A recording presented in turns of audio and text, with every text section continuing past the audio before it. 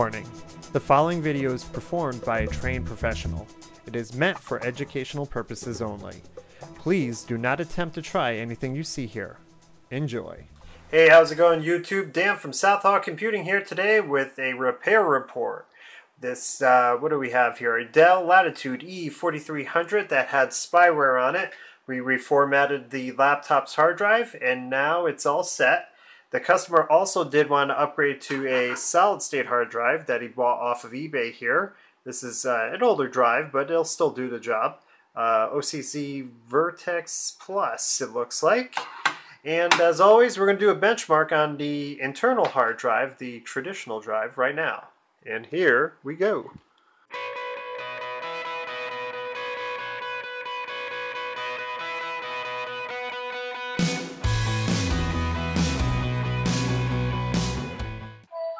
Alright, so about 1 minute and 26 seconds on the standard hard drive that comes with these laptops. We're going to clone it off to the solid state and do a comparison. We'll be right back.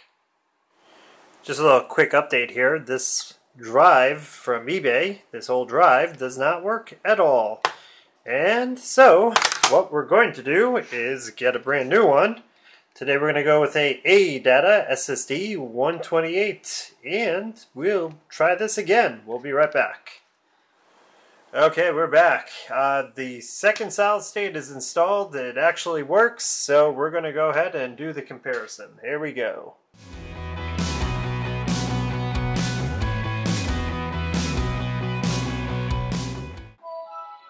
There you go. 26 seconds. As always, the solid states will destroy anything that the traditional hard drives could do.